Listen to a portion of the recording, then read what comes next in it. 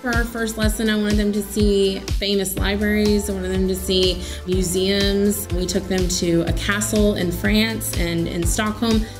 What I feel like the headset should do for our students is to experience a world outside of New Braunfels. To basically go on a virtual field trip just in our classroom here in Texas, for them to see all these different places around the world. It can expand their view. The lesson we did today is actually guided by the teacher. So I go into the teacher portal of ClassVR and I set up all the images or the videos that I want the students to view. And I move them through the slides as we go. They can all see the same thing at the same time. However, within those slides in a 360 image, there's like a million things that they could be looking at all at once.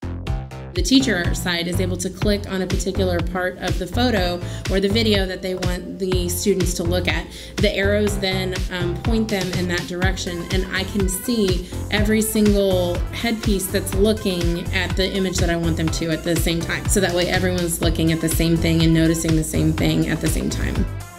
One of the last thing that I put on there was our AR experience for the students. They hold a cube on their hand that it has a QR code on it, and once the headset looks at the QR code, then the image pops up on top of the cube. So instead of dissecting a frog like we used to, now you can actually see the frog and in your hand, but it's not really there, but they're still able to experience it as if it is. To bring them into our classrooms is really exciting, and the kids get excited because it's a new way to learn, and it gets them interested in the topic in a whole different way.